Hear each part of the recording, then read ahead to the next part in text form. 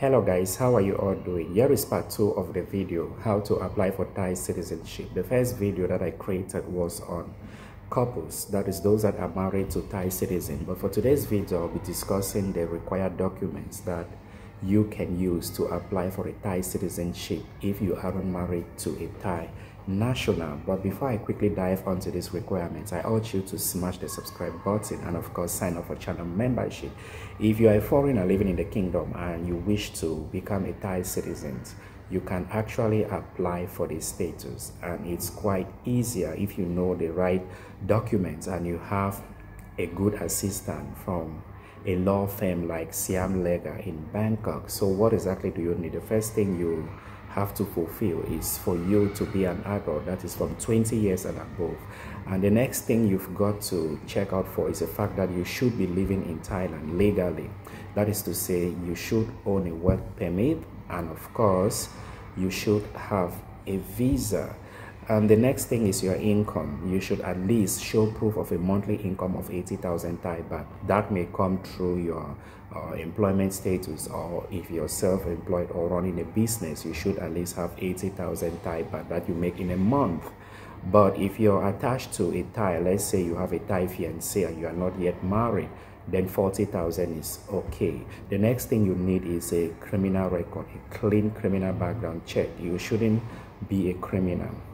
You should have a clean record to facilitate the process. The next thing is for you to be proficient in Thai language. You want to become a citizen, it's normal that you understand the culture and you should know how to speak the language. Your proficiency will be tested through a formal exam. This exam is on 100 and you are expected to have at least 50% to qualify as proficient in Thai language and culture. So these are the requirements you need to apply for Thai citizenship. Where do you have to make the application? You have to go to the Department of Territorial Administration, that's how they call it here, or Provincial Administration. Go there and make your application.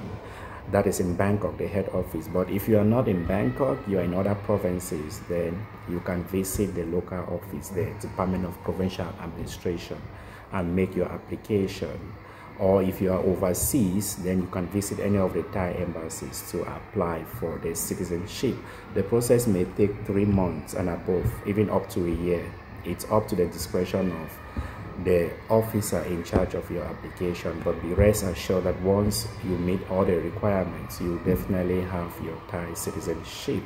The next part of this video will focus on the wait period and of course the benefit of having a Thai citizenship, and this will come up on Sunday during my live session. Thanks for watching. If you have any comment, feel free to drop a comment in the comment section of this video, and see you next time.